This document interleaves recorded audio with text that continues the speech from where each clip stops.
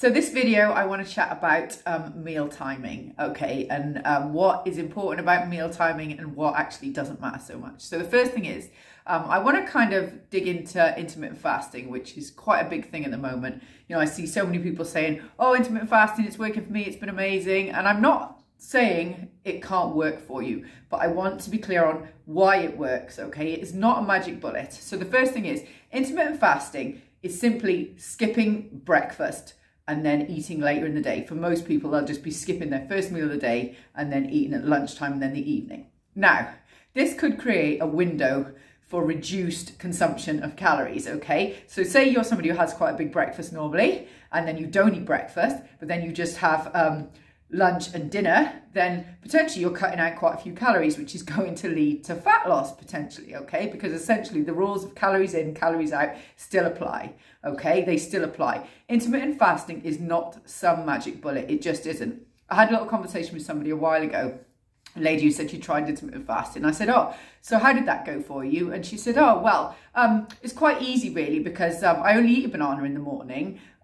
So I just cut that out, but I didn't lose any fat. And I was like, well, look, if you're only cutting out a banana in your whole day of eating, that's not actually doing anything for you. It's not the intermittent fasting that's working, it's the reduction in overall calories. So it may work for you, but if you're somebody who can actually eat more in that window between lunchtime and going to bed, it's not going to work for you. So if you're somebody who's having a big lunch, big dinner, doing some snacking, potentially you're just going back to maintenance, or maybe even potentially you could still gain weight doing intermittent fasting. It just depends. But for some people, intermittent fasting can work, okay? But it is not a magic bullet. It doesn't create fat loss. It just helps you to create a window where you potentially can eat less. But the rules of calories in, calories out still apply.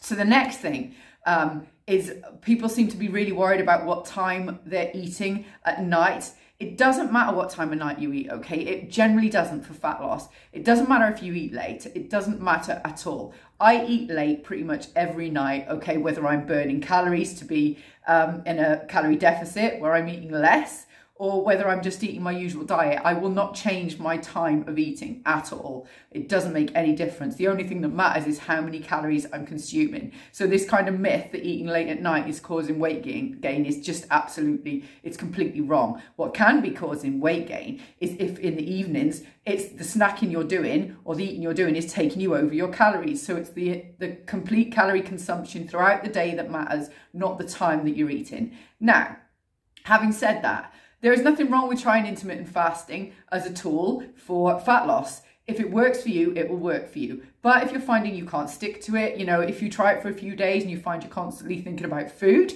and you're still managing to eat more in the evening, so you're not in a calorie deficit, then it's not for you. So don't stress it, because you do not need to use it as a tool. What you need to do is find a way to be consistently in a calorie deficit. And that is different for everybody, okay?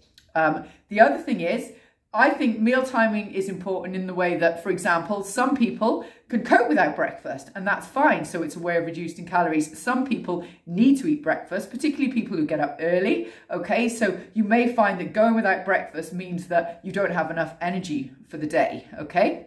It may just mean that actually you're having cravings further down the line, you're not feeling you can concentrate, you're not working out as well. So for some people, breakfast is going to be super important and it's a good time for getting in protein. So you can see that meal timing isn't important in the way we think about it for fat loss, but it is with regards to being able to meet our energy needs and work on our goals.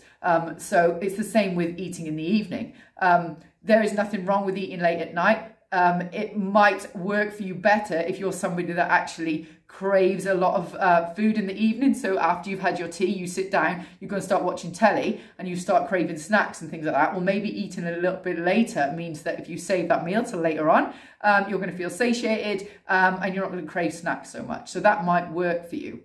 So it's not so much about the type of meal timing, it's about whether it works for us.